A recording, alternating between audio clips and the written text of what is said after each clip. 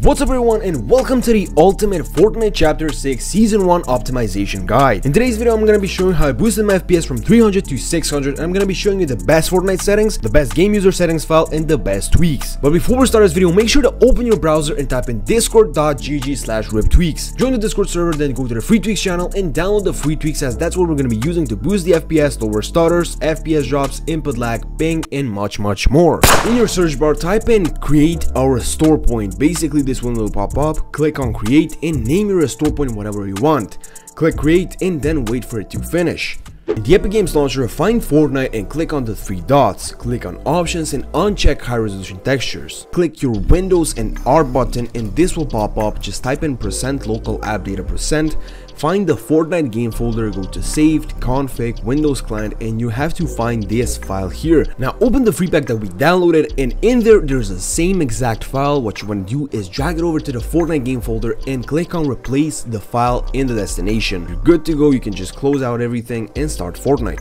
Now in the Fortnite settings, make sure that your rendering mode is on performance mode and on the lower graphical fidelity. Please make sure to check that. Now you can set the 3D resolution to anything that you want. I always set it to 85, as it's for me the best balance between the quality and the performance in the game, and it really doesn't matter. Now what you can also do is change your rendering mode to DirectX 11, as it's really similar to performance mode, and it also gives you way more options for customization.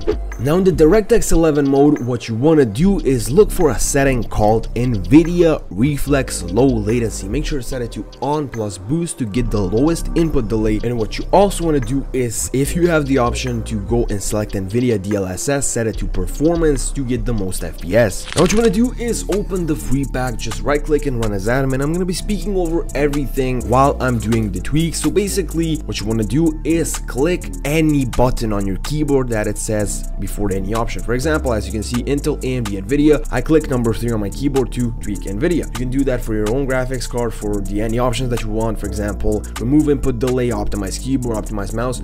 Just click the options on your mouse. Now everything is safe to do, as we've made a restore point, so what you were left to do with is just wait for all the options to complete. These tweaks, the bloat tweaks, are really dangerous and can delete some files because it deletes a lot of Windows bullshit, so please take it with caution. Now next step that you want to do is open up your task manager and see how much RAM you have. Basically just match that to the RAM section. I have 32 gigs of RAM, so I'm going to click on 32. Now what you can do is go into the game section and select Fortnite, and that's about it.